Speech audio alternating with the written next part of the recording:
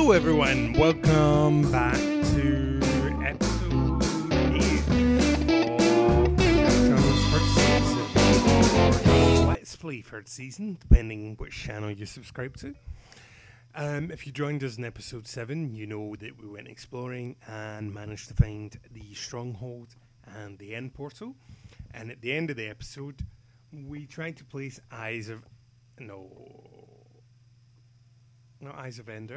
Ender pearls into the frames, which, as you know, doesn't work, and surprisingly didn't teleport us into lava. We've been playing this in real time, so for us it's only been maybe 15 minutes. So we just ran home, got some blaze rods, and fixed the situation, and performed the secret ritual to open the space to the end. But yeah, no, embarrassing. So now that we're ready to go to the end, we just need to get everything prepared. Obviously we'll need some cobblestone in case the island to the end spawns in the middle of the void. And one of us has to go first. I think it'll be him.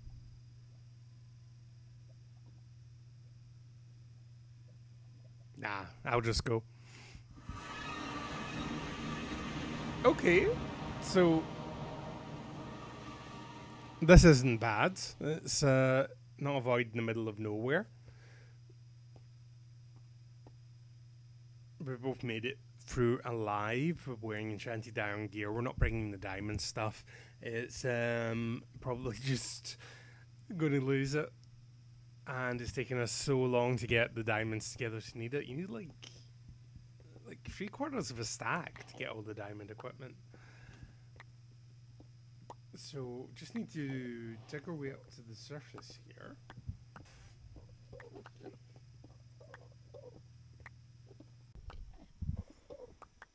Then we can take on the Ender Dragon.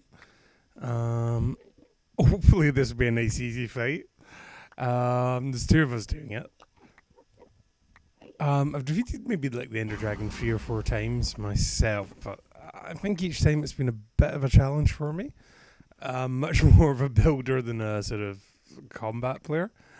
But yeah, Verapel's also helping build the staircase. That's good. So we brought plenty of arrows with us. As I said, we're only wearing iron gear, so we should be able to get this done. And obviously, as you can see Verapel doing there, scaffolding makes this much easier than it used to be. Wait, I'm getting attacked by an Enderman already. How is this happening? I didn't look at anyone, did I? Right, quickly. Yeah, no, definitely being attacked. Okay. My aim's terrible, so let's quickly try and build a safe space.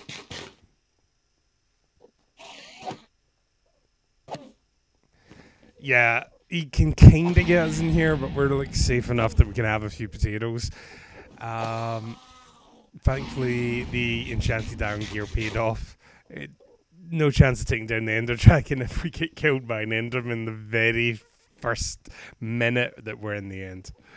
So, let's see. Yeah, no, everything is good. So, yeah, let's get the scaffolding ready.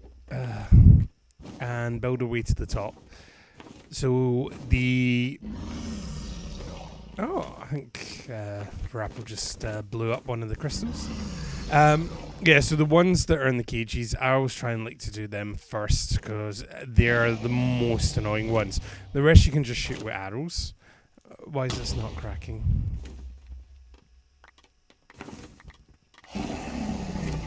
Oh, that's it. Yeah. And yeah, if you do it from underneath where the crystal is, just like that, you see that I didn't take any damage, so that's great. So that's me taking down 1. Yeah, there's another caged one over here. So let's get the scaffolding ready. All the way to the top.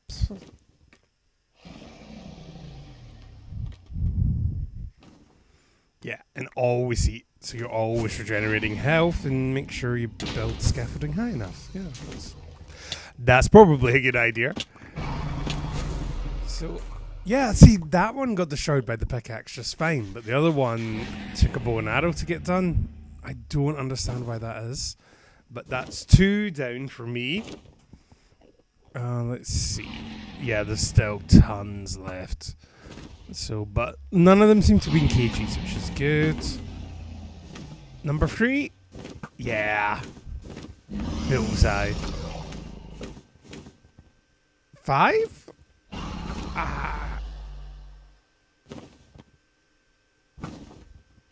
No, I think this one's just a little too far away. I'm going to need to walk a bit closer.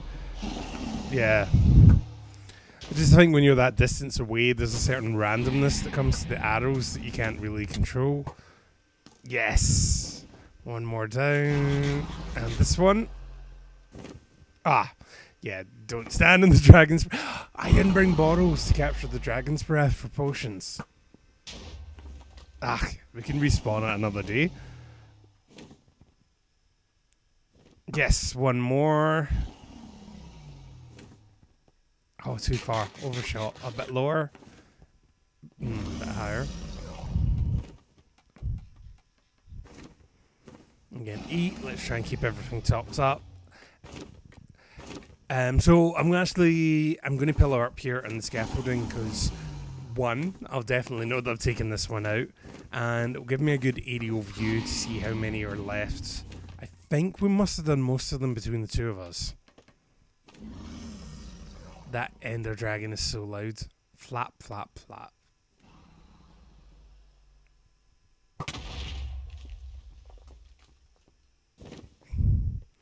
So a little arrow. Yes. So is that 2 left? That's not too bad. Can I get it from here? Yes. 1 left. It'd have been so good if I got it in that shot. This one. I feel good about this one. This one. I feel really good about this one. Yeah. That's Rapple. He's managed to take it out. So yeah, that's the tower's gone. So all we need to do now is wear down that damn dragon, and we'll be able to claim our first set of wings. Now, if you're used to playing the Bedrock Edition, you'll know that a dragon doesn't normally drop a set of Elytra when they die. But we're playing with the Vanilla Tweaks pack from Exuma Void on the Hermitcraft server. So there's a few things we can do, like reorientate terracotta, re-dye some colours, and most importantly, you get an Elytra or Elytra when you kill the dragon. So that will allow us, one of us at least, to have a set of wings to fly out to the end islands and get the other person wings and shulker boxes. So yeah, under attack from Enderman again, but yeah, puddle of water takes care of that.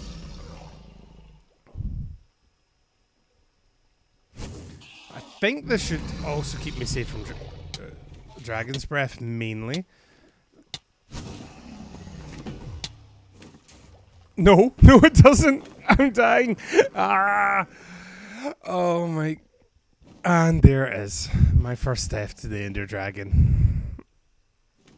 So, I cut out all the screaming and moaning. And I managed to regain all the stuff that I dropped. Vrapple's still been here fighting away. So I'm going to create actually a more sort of permanent base that will shelter us both from the dragon's flame and any enders that try and attack us. And I'm going to build it near the central fountain here that the dragon lands on when it's damaged, just so that we've got like a safe space that we can retreat to if things go bad. I have no idea where Rapple is at the moment. Yeah, let's just sort out the inventory. So yeah, arrows are running a little low, and to be honest, I'm a terrible shot with the arrows you've just seen. Varapal's much better, so I'm hoping he can do the long distance stuff, wear the dragon self down. I can hang out here by the bedrock fountain. I see one of his arrows. And whenever the dragon comes in, I can go in and go for critical hits on the head. And of course, the Endermen usually help out and start attacking the dragon as well. Oh, I heard another good shot there. Just keep eating food, keep your health. Okay, so this is maybe half an hour later. This is all the dragon has been doing. Flying round in circles. We ran out of arrows. We had to go back to base and actually... Yes! Well done, Rapple. We had to go back to base and make more arrows. And even then we're beginning to run out because we refused to land. So we couldn't hit him with a sword. And with no wings, you can't fly up there to hit him. So this has been so lucky. This is clearly Varapal's kill. He did a good job, so let me go in and steal all his XP.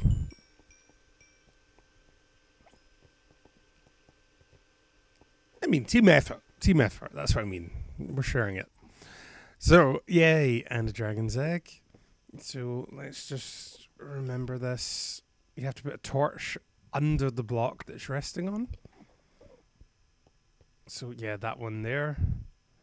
And then if we break this end stone... Yes! I'm nervous. Yes! And the egg dropped. Achievement unlocked. Next generation. Let's throw it to him so he gets it too. Perfect. End dragon defeated. Minecraft conquered.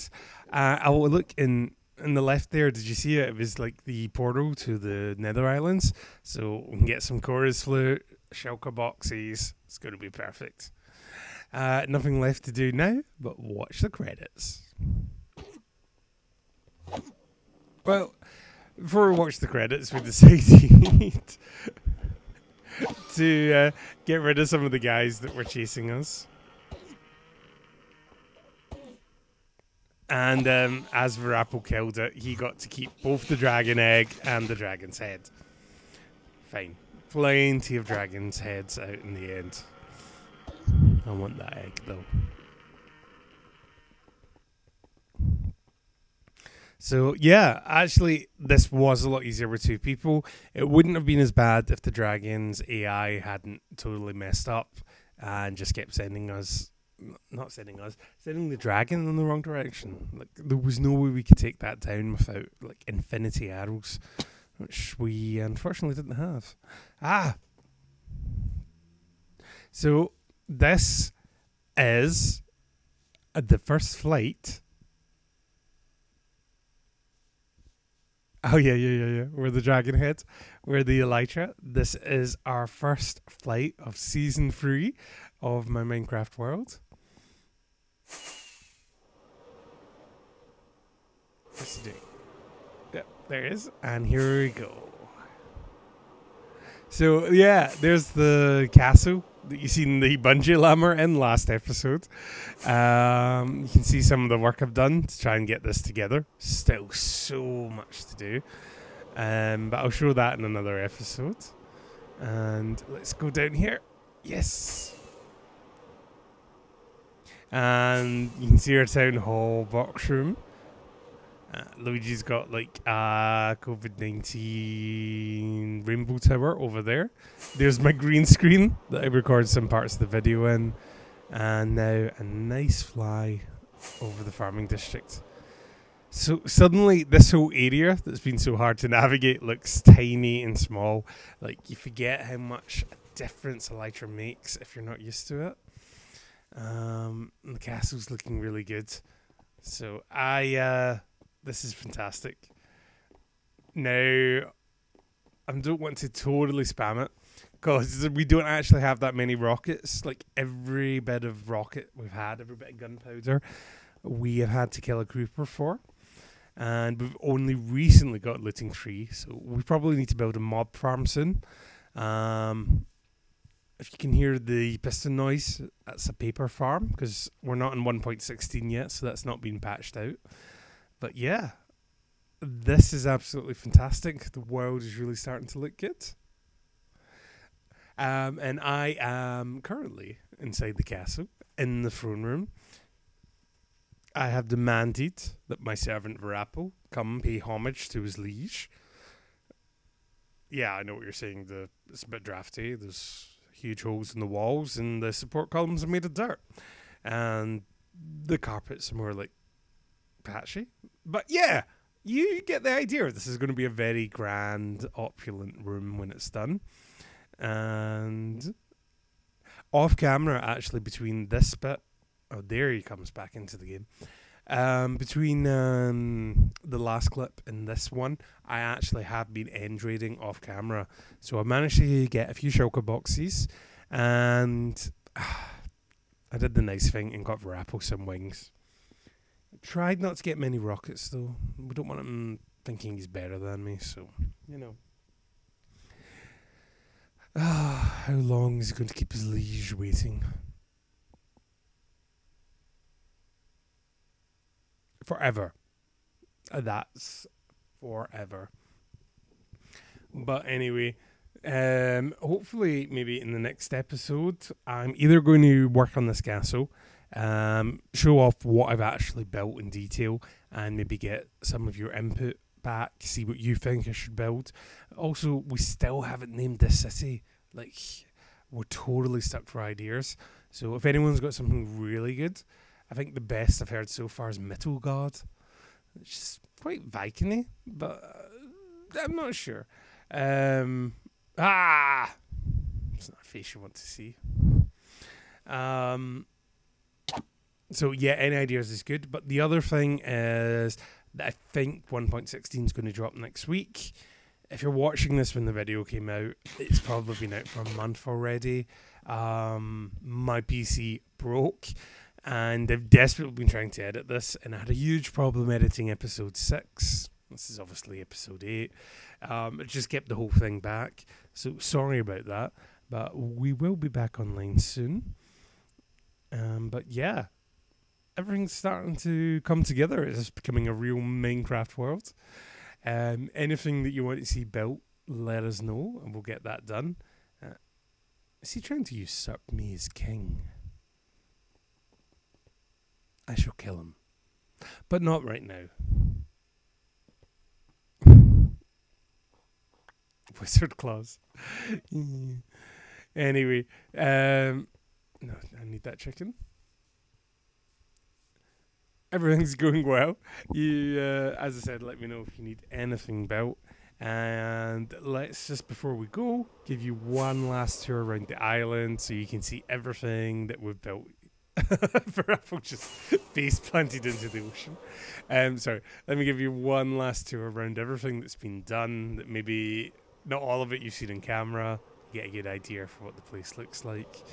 And I'll see you guys all in the comment. Thanks for watching episode 8, and I will see you on episode 9. Fingers crossed for another update. Bye.